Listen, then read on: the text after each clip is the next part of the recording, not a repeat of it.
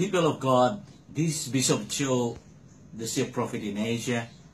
I want to say something to you today in this diary concerning the book that I have written, which is the Paraclete, Holy Ghost, First Chronicles.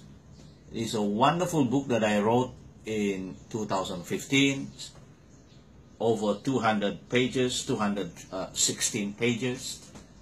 And some of you may not know this, but you can purchase this, a copy of this book, through my website, in which I will write down on my Facebook and here later on.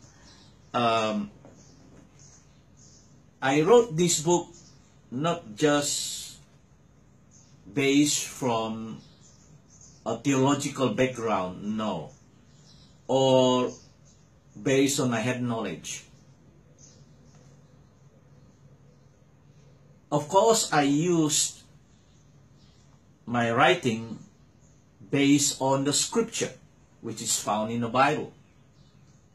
But more than that, I wrote this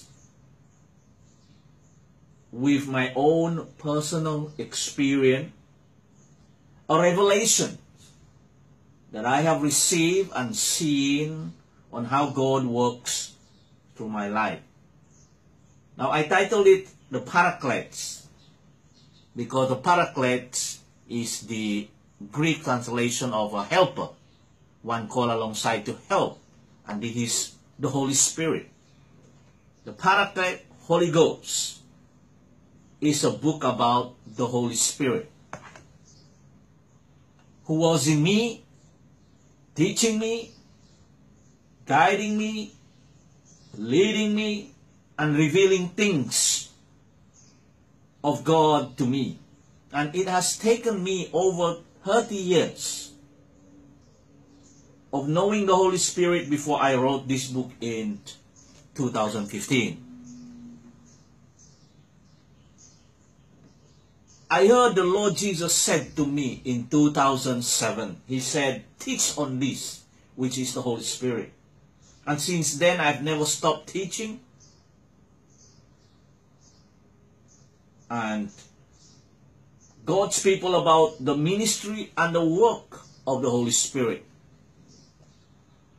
Now, this is my book. This is my life. This is my legacy. And this is my spiritual journey. And most importantly, the revelation of the Holy Spirit. And if you want to know me, the vision that I have, the mission that I have, the revelation that I have as a man of God, as an apostle of God, just get a copy of this book.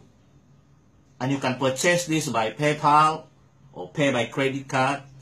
Go into my website, www.apafederation.com.